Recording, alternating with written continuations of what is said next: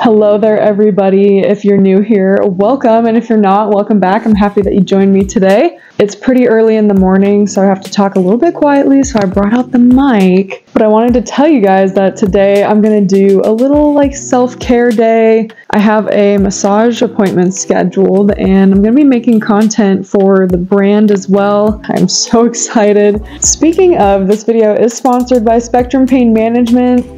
I have been going to them for almost a year, a little bit over a year, I think, and they have given me my life back. Some of you may know, but not all of you know, I do have hypermobile Ehlers-Danlos syndrome. Although I don't have it as bad as some other people, I do struggle with chronic pain and subluxations and a lot of joint issues. Chiropractic work and massage therapy have helped me so much, so I'm really excited that I get to partner with them today. You guys should head over to my Instagram and check out all the short form content that I'm going to be making today. That's where I post first and more frequently, so if you guys want to stay up to date real time, that's probably the best place to do so. The YouTube videos take a little bit longer to come out, so just so you guys know. But anyways, back on track with the video. Yes, today I'm going to do a self-care day. And then afterwards, I have to edit just a little bit. But while I'm doing all of that, I'm going to do a few self-care things, face mask, tea, nice music, lo-fi. I love having an environment to kind of chill in. But yeah, enough with the rambling. Let's get into these relaxation vibes. I hope you guys are having a wonderful day as well. And make sure to put yourself first and get a little self-care in, even if it's just 10-15 minutes. It's very important. I'm gathering up my laptop and cords right here, so I'm prepared for the content day. Let's go.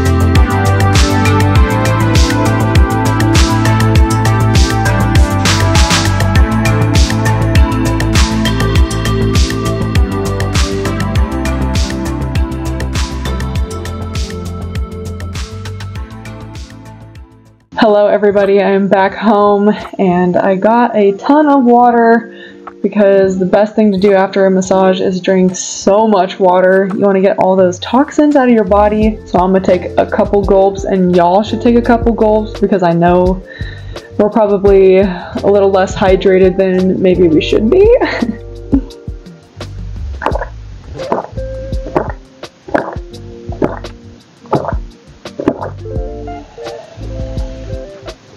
That is so refreshing though. I'm just gonna get to editing really quick here. Oh, and I have some exciting news, but I can't fully tell you everything, but I'm gonna give you a little tidbit. I received a package. I keep saying it in my vlogs, but you guys should be prepared for 2024. There's so much coming. I wish I could tell you guys, but it would honestly ruin the surprise, and a lot of the stuff is still in the works, so I can't, I can't talk about it because other people can't talk about it, so I am okay with keeping the suspense. It makes it fun. What I can tell you is I am going to be showcasing my editing skills, and that's pretty much all I can say. Y'all are gonna have to stay tuned and find out the rest. I'm gonna edit a little bit and then chug this glass of water, and then I think I'm gonna make myself some tea. It's about 4 p.m. right now. When I first got home, I just laid down and relaxed for a little bit, and I gave myself like 2-ish hours to recuperate, and now I'm getting back to editing.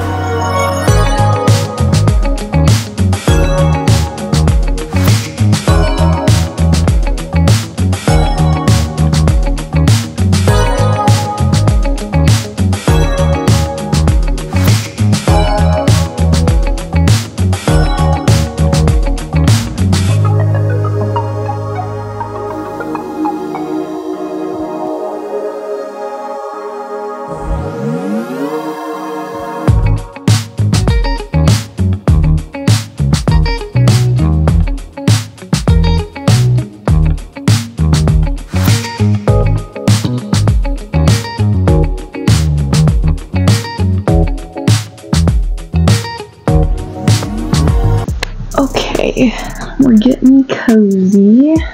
I just finished my little self-care routine and I lit all the candles. I got the mood lighting going and I am feeling so relaxed. Usually I would put on a lo-fi playlist for some ambiance, but tonight I was snooping around on Hulu and I found an old show that I used to watch all the time. I don't know if you guys remember Ghost Adventures, but that used to be one of my favorite shows as a kid. I'm very into the supernatural and the spiritual, so this was right up my alley as a child. I'm throwing a little nostalgia on my relaxation night, and I don't know, I'm just in a really good mood. I did try to redo my nails and they just didn't come out very well, so I ran out of nail polish remover slash glue remover gel nail polish remover, and I am left with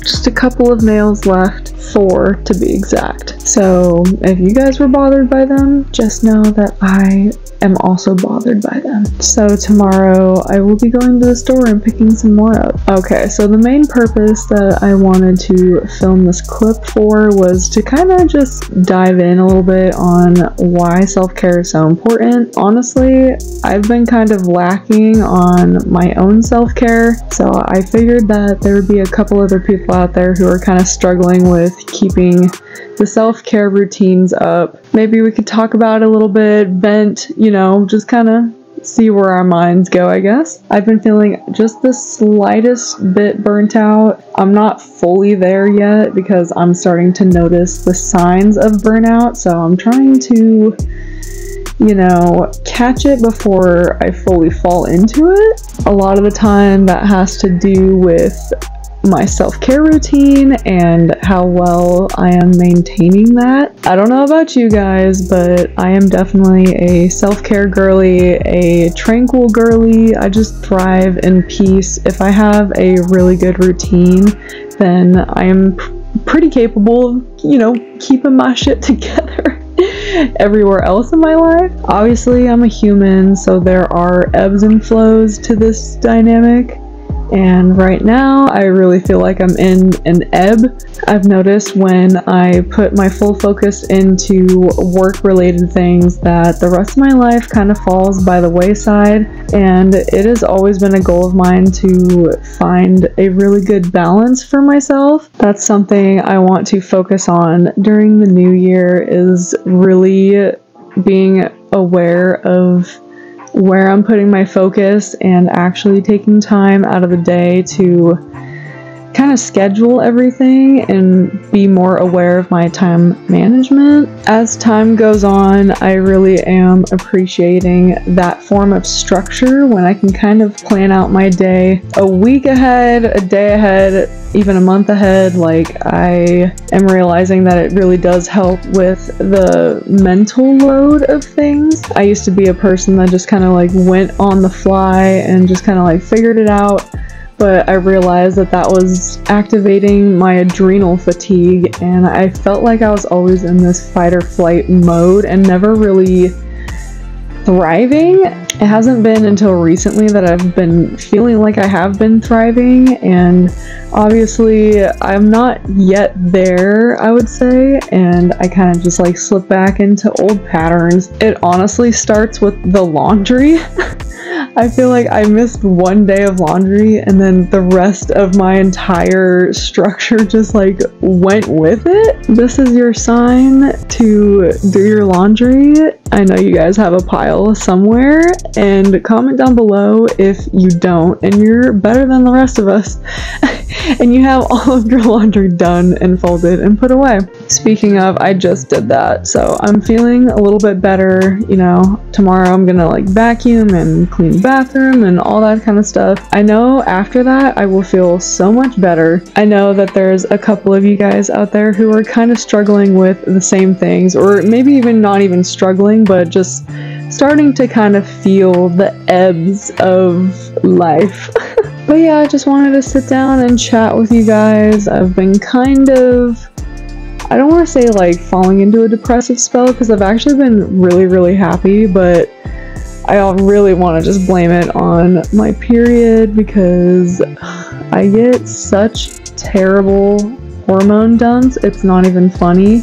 Girly pops, leave a comment down below. Let me know, because I know you guys know what I mean when I say that. It's like a week or so before my period, I'll get these really massive hormone dumps where I'll either be extremely sad or super angry, maybe a mixture of both, and my skin freaks out, which it's doing right now, hence why I did a nice little face mask and I got extra good skincare on today. I'm trying to nip it in the bud here.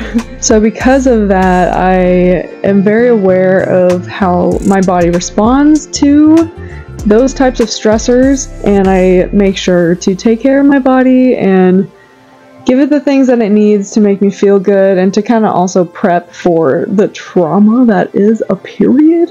I've been eating a lot of root vegetables and taking immunity supplements and teas and hormone regulating everything, so I'm hoping that this makes me feel good the next time that I have my period. I find it very interesting when you introduce certain foods in different areas of your moon cycle, and how great of an effect that it actually has on the flow of the next coming month, or even like the next couple of weeks. I've said this time and time again, but food is medicine. It is one of our most powerful tools of healing. Thank you guys so much for watching, and I will see you in my next one. Thank you for listening to me ramble. Sorry if it cut off kind of short. Like, comment, subscribe, and don't forget to turn on your post notifications so that you're notified of when I post a video. Alright guys, I'll see you later. Bye.